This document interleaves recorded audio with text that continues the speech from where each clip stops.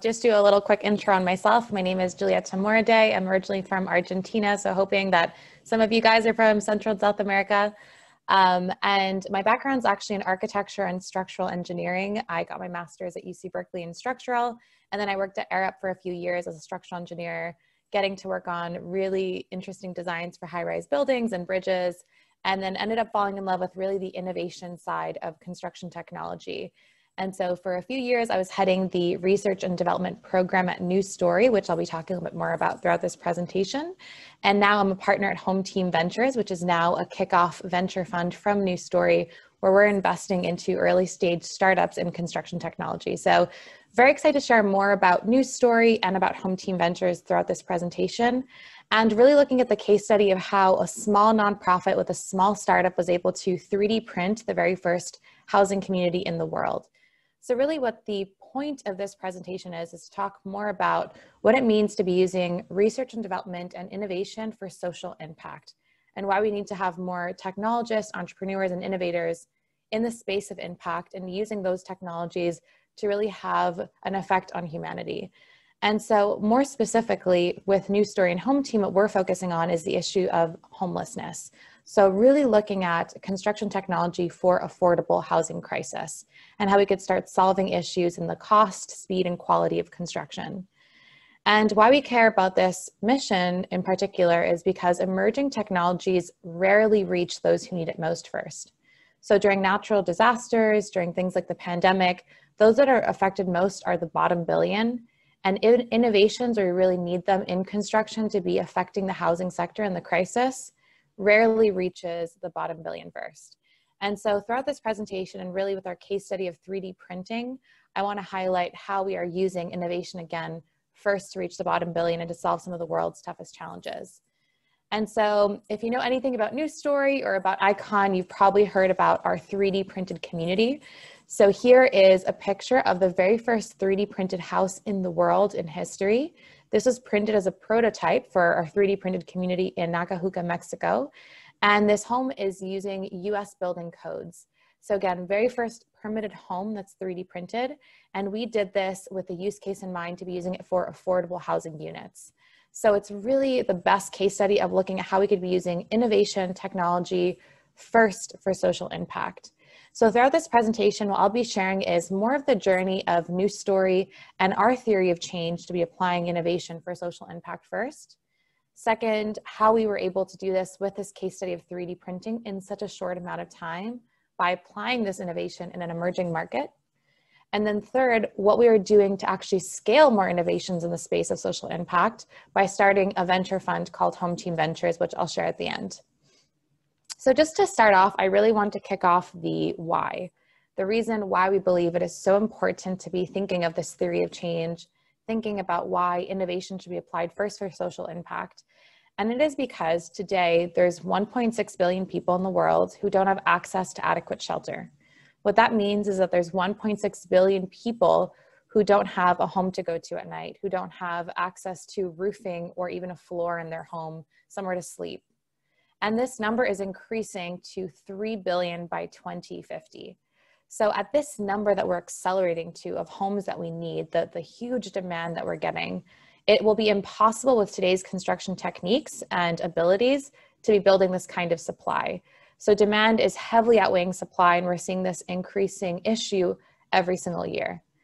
And one of the fundamental reasons we believe that there is this issue is because the construction industry has been building the same way for over 100 years. So what that means is that we've been building homes the same way, and the cost, speed, and quality at which we're building have been getting higher or worse every single year progressively. So we know that if we don't tap into the sector and rethink how we are building, we will never be able to solve this challenge. So our mission at New Story is to pioneer solutions to end this global homelessness crisis. So the pioneer word really means for us, how can we be looking at things and not looking at the status quo? How can we be looking at things differently? So not looking at how we've been building for over 100 years, but really tapping into innovation, tapping into questioning how we've always been doing it and how we could be doing it differently to reduce cost of building, to increase speed at which we're building, and to increase the quality and our standards at which we're building.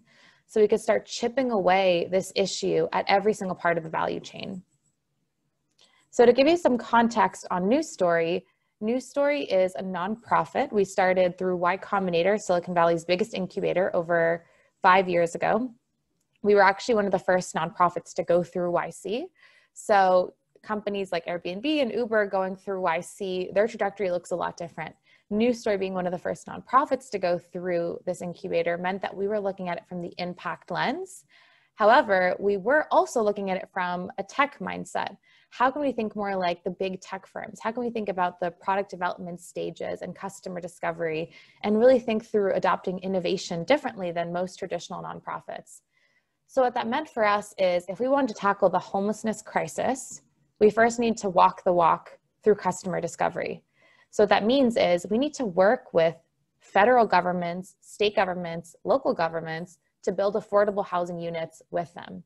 So if we're building with them, we could understand what their biggest pain points are in building, because we know if they're facing those pain points in affordable housing strategies, then we know other governments, other NGOs, other nonprofits are also facing those issues.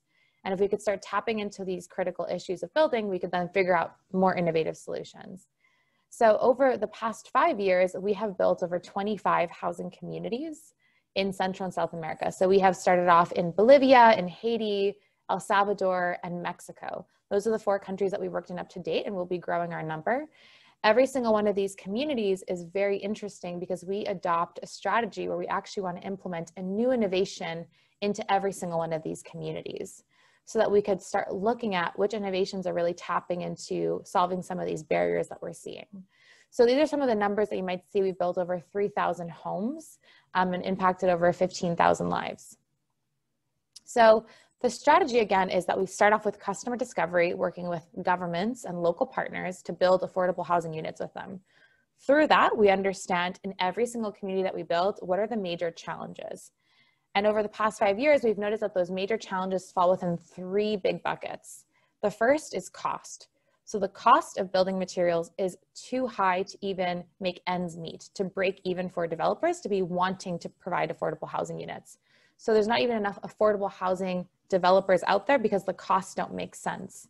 So we need to start looking at construction materials differently to reduce the cost and overall the cost of building. The second bucket is speed. So this 1.6 billion number I showed earlier, that's increasing to 3 billion by 2050, will never be able to make a dent unless we actually increase the speed at which we are building. And so we're looking at construction technologies like industrialized construction, modular prefab, 3D printing, so we could build quicker, more efficiently, provide more units in the same amount of time.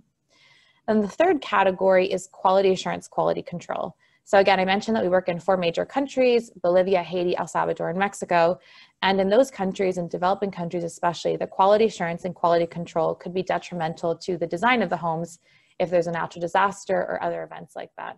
And so we believe in technologies that could also be looking at inspections differently in the design process, construction process, and afterwards, so we can make sure that the homes are resilient, durable, and sustainable. So looking at these 3 major buckets of challenges, we're then able to understand better innovations that could be the highest leverage solutions for these challenges, and start looking at the technology sector, start partnering with R&D partners in academia, in industry, partnering with startups so that we could bring their innovations to our communities to pilot them. The strategy that we use to do that, to bring in these innovators into every single one of these communities, is through a strategy that we call create, prove, and share. So the first step is that we create a breakthrough. We understand the challenge, we figure out the highest leverage solutions, and we adopt a new innovation into that space by partnering with a startup, for example, where they have an early stage idea and they want to pilot it. They want to have a proof of concept in a community. So we partner with them, adapt their technology for the use case of affordable housing in our communities. And every community is almost like a lab test for them, where they're able to quickly iterate the design, pilot it, understand what works, what doesn't, and then make the technology better. The second part is proving it. So proving it means we now have a proof of concept in a community, and we're able to measure cost, speed, quality, and also how this is affecting the families living in these homes. Why that's so important to have a data impact program like we do at News Story is so that we could prove the impact side and then get more adoption later on. So that third bucket is to share solutions. So sharing solutions to us means that we are taking these technologies and sharing the impact to other governments, other NGOs, other nonprofits, so that they too could be using these technologies in their affordable housing units. And together, collectively, we could be solving the challenge of the crisis together by bringing in more technology and more adoption in the AEC space. One of the biggest issues we've always seen is that adoption is very difficult. It's difficult to move the needle in the construction space. So we do this by truly proving it through numbers on the impact side. And a lot of people always ask, how did a small nonprofit, how did a small startup work together to 3D print the first community in the world? Why was it not a big entity or a big foundation that was able to achieve this? And the answer is actually very simple. If you go on to Apple TV, there's a free trial for 7 days for anyone that just wants to try it. There is a season called Home, where a new story is featured in the season finale called Mexico, episode 9. And there's a documentary that walks through our journey of 3D printing the first community. And really why I love this documentary is that it highlights the families that we are serving. So the families that will be living in these 3D printed homes for the first time that currently live in the conditions that you're seeing in these pictures. They live in slums and ruins. They don't have access to flooring or roofing systems. If there's an earthquake or any other kind of natural disaster, their homes really go into ruins, and they don't have a place to sleep at night. And obviously this affects their health, this affects their economic growth. And so by having this North Star of wanting to help these families, by knowing that the innovations that we are using are truly making a dent on social impact and on people's lives directly, has allowed us to do the troubleshooting much quicker because we have a mission alignment. We know that we are doing this for impact. So this documentary will walk you through the journey of these families and really the troubleshooting that Icon and News Story went through when working in Mexico in very harsh conditions with extreme heat difference in temperatures, and also the difficulties of working in an emerging market in developing countries. But what always bonded us together and made us go through all the troubleshooting issues was knowing that we were serving these families. And so this theory of change of bringing more innovation into affordable housing, or more innovation to solve some of the world's toughest problems, really also means that we have an inspiration, we have a North Star, and we're able to troubleshoot together at a quicker pace and more efficiently. And again, this documentary highlights 3D printing specifically, but 3D printing is really just a part of our journey for a larger picture of a community that we're building. So like I mentioned before, every community that News Story builds, we look at adopting a new innovation, whether it's a software tool, hardware tool, design process, material. We are always looking at iterating what kinds of technologies we could use. So 3D printing actually is just 20 homes out of 500 homes in a larger community that we are building in Nacajuca, Mexico. So it's a community that we are calling Innovation Village. And the reason for that, it is because we want this community specifically to highlight some of the biggest innovations and trends we are seeing that could be successful for affordable housing, to then again, create, prove, and then share with governments all around the world and other NGOs and nonprofits. And so 3D printing is just a small part of a lot of other innovations that we are piloting and testing in Innovation Village. And so these are just some stats about what is the makeup of Innovation Village. But really what makes Nacajuca, Mexico, an Innovation Village so different from other communities in Mexico is 3 major things that I'll be covering in just a moment. But going back as to why we even decide to do this in Mexico, why we want to be proving these technologies to governments in Mexico, is through looking at other case studies of where affordable housing went wrong. So in the early 2000s in Mexico, the federal government spent billions of dollars building affordable housing units that were very far away from the city centers, where a lot of the homes, like you could see in this picture, look like cookie cutter, copy pasted homes. They were westernized designs. They weren't fitted for the culture of the families that were going to live in them. So today, 15% of these homes are vacant. So what that means is that families are deciding to continue living in their slums versus living in these homes. And that is a major issue for the government of Mexico, because that's a lot of dollars wasted in terms of building homes that are not being utilized. And so we want to highlight a community where we are really engaging the families in the design process so they feel the culture fit, they feel ownership of these homes, they want to live there. The homes are located close to where they currently live, so it's close to their services and jobs and other things. And additionally, we wanted to prove what kinds of technologies can we be using to be lowering the cost and increasing the speed of construction so the government could be spending less money to build even more homes. And so how we were able to do this is, first, to engage families, we use a design process called lean participatory design. So what that means is that any innovation that we bring in, and any single home that we design, any community that we design, we actually engage the families with us in the design process. Looking back again on the fact that we started through Y Combinator and have more of the Silicon Valley tech mindset, we always do customer discovery. So what that means is we need to understand what our end users, our families, need and want. And this is a critical path to when we're actually engaging a very new technology like 3D printing.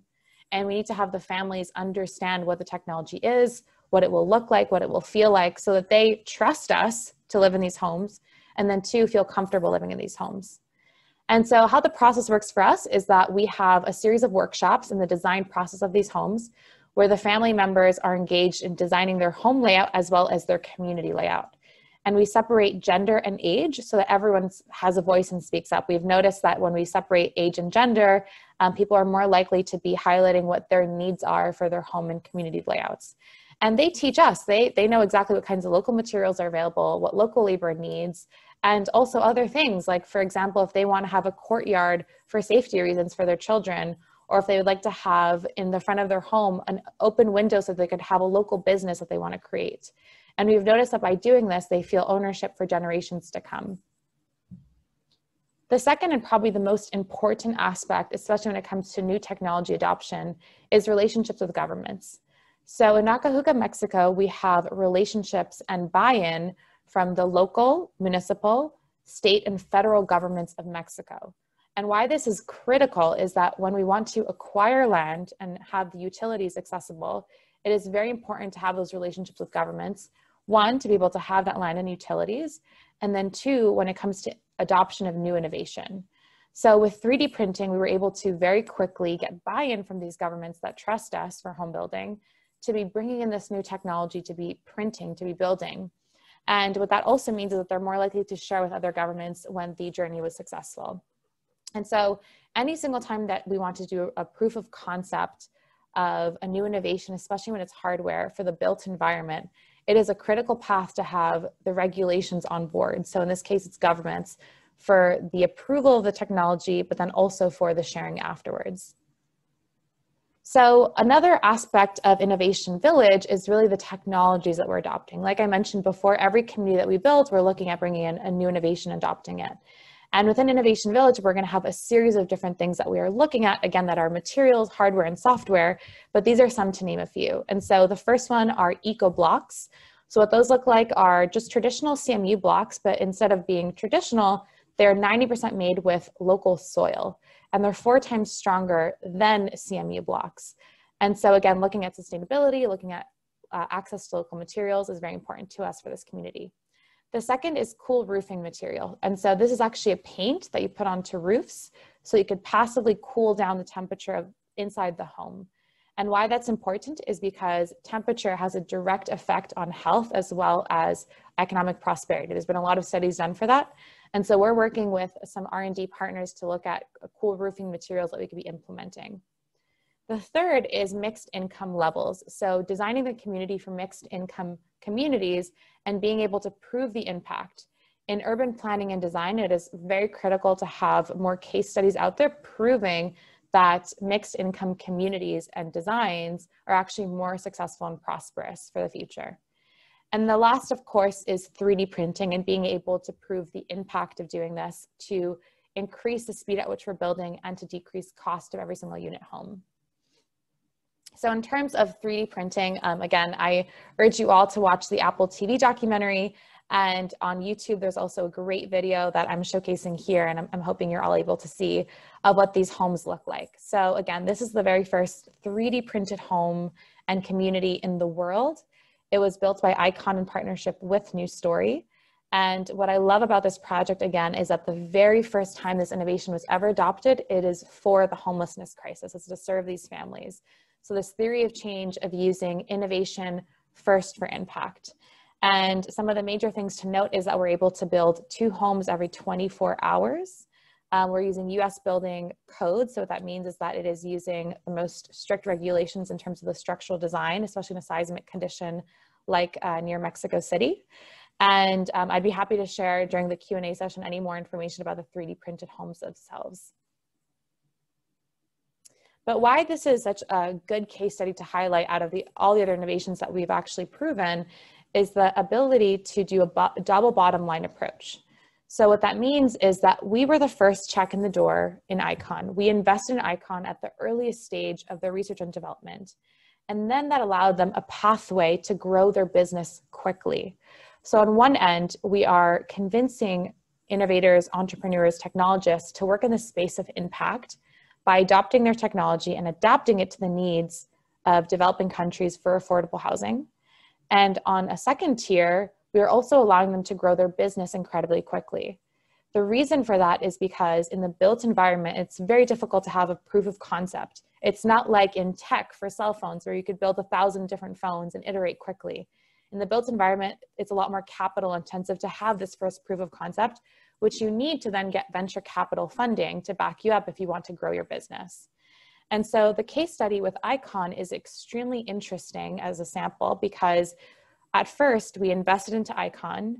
We then allowed them to have a proof of concept community in Mexico by working alongside them as home builders, understanding what kinds of things we need to do in troubleshooting, how to adapt the technology by working with families in these communities and understanding what their needs are, designing for those needs, understanding local materials and labor. And once we had this full proof of concept community in Mexico in the span of just 1.5 to 2 years, then they were able to quickly scale by now having partnerships with NASA, Fannie Mae, and HUD in the US and building in the US. So this idea of bringing a technology to an emerging market, scaling it quickly, and then now they're able to bring it back to the US because they have this proof and this idea that this is possible to do. So others come on board much quicker. So it was done in just 2 years, might have only been done in 7 to 10 years if it was only done in the US. And of course, on terms of scaling the business, ICON is now valued at over 100 million and just closed their Series A at 35 million.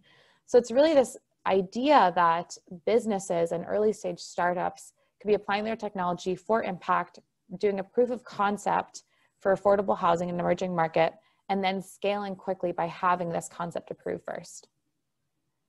So this case study with ICON and the success that came from it, coupled with the idea that the construction sector is the largest market in the world currently, but one of the least digitized, has allowed us to think more deeply about how to scale this theory of change. So I love this graph because it highlights every single industry vertical in the first column. And you can see that construction is at the very bottom, right above farming, in terms of how undigitized it is. So within automation, it is one of the least digitized sectors across the board. So what that means is there's a lot of room to grow. There's a lot of innovation that needs to be implemented and adoption from AEC. The AEC sector as a whole only invests about 0.5% of its value into R&D. So we know that the industry needs to be tapped into. So that is why we've decided to scale our ability to invest in more early stage startups, just like ICON, by starting Home Team Ventures. So we just launched Home Team Ventures this year in 2020, and we are seeking to invest in more early stage companies that could have an impact on construction as a whole and a direct impact on affordable housing. Again, by looking at how we could be finding hardware, software, material science, design process solutions that could have a dent on the affordable housing crisis. If we look at the entire construction value chain and along every single segment of it, find startups that are tackling cost, speed, and quality issues at every single bucket. And so what that looks like for us is that we are using a double bottom line approach. On one end, because we are finding startups that we could offer a growth in terms of their scalability, like we did with ICON, by having a proof of concept, by having this home builders mindset first, and understanding with them how to scale their technology. And on another end, by having direct impact by implementing their technology for affordable housing. And how we're looking at that is that any technology, again, if it's hardware, software, material science, a design process, we will look at the technology and see if it is applicable to reducing the cost, increasing the speed, and increasing the quality within the construction industry as a whole. So again, looking at the full construction value chain and if the technology is tapping into one of those segments. And then, can this technology be used for affordable housing units? So that is exactly what we're trying to do, trying to find more icons out there that we could be partnering directly with to scale their technology. So if you are an early stage founder and you are interested in Home Team and partnering with us, or you are an investor, a limited partner that'd be interested in this emerging fund, please reach out to me. I've included my email on this slide and I'd be happy to share in the chat as well. Thank you all.